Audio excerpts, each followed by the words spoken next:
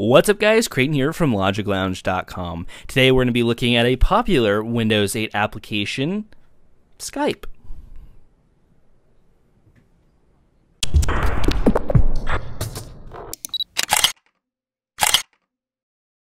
So, welcome to Skype for Windows 8. Now you can see it's a little bit blurred out, but that's because there's people in my Skype list who may not necessarily, or I don't have their permission to either use their names or their pictures. So there might be places in this application that are blurred out, and that's just for the safety of the people who are in my Skype list who may not necessarily want to show up on one of these videos. But we're going to go over the general aesthetics of Skype and give you a full-on review and walkthrough of the application. So first off, if you want to get this application, just head off to the App Store within Windows 8 and search for Skype. It's right there. It's going to probably be one of the top apps as well, probably featured.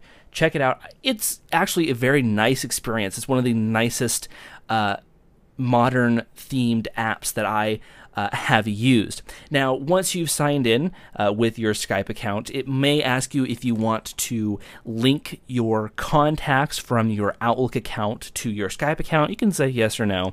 Basically, it's for syncing your contacts through and through.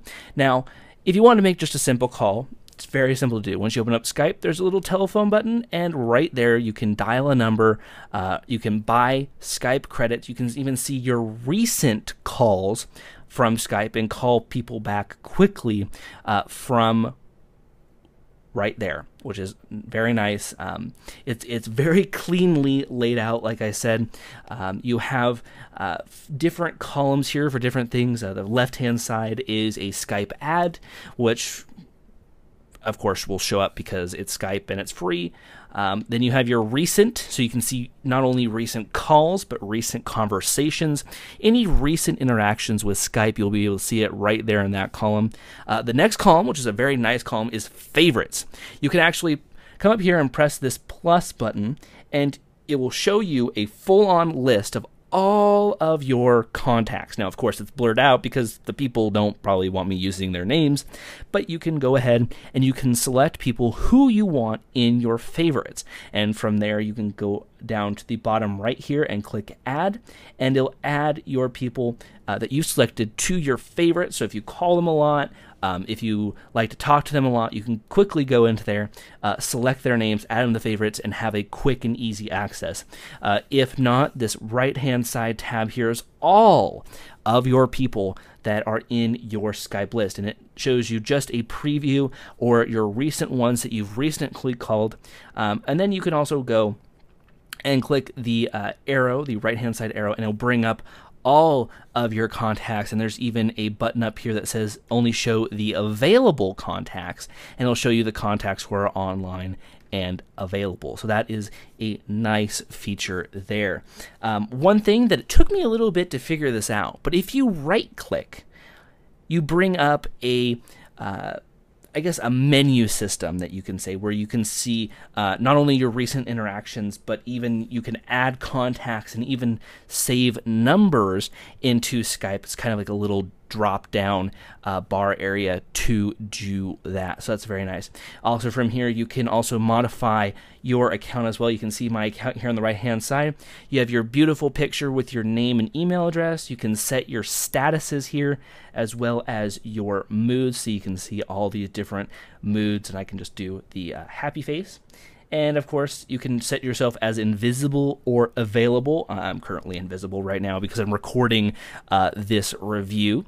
And down here, you can also have account. When you click that, it'll open up Internet Explorer and actually throw you over into your Skype accounts, so you can modify information over there. Now, of course, going back into Skype here, there's a lot of things that you like and will hate about it. One of the things that I do like about it is making calls. It's a very visually enticing experience. So if I have the Echo sound test here, it's a sound test from Skype that lets you check the audio. And if I mute my audio here, and I'll do the call, you can kind of see the design aesthetic here. You can see that it's the Apple logo, and when it's connecting to you, it'll connect, and you have this nice layout. If they had a video, you'd be able to see the video, and then you have simple controls down here for either muting your video, muting your mic, looking at menu items like bringing up your instant messaging tab while you're in the call, or even the dial pad while you're in the call if you need to manipulate that dial pad, which is nice and very simple. And of course, you'll also have the hang up tool as well.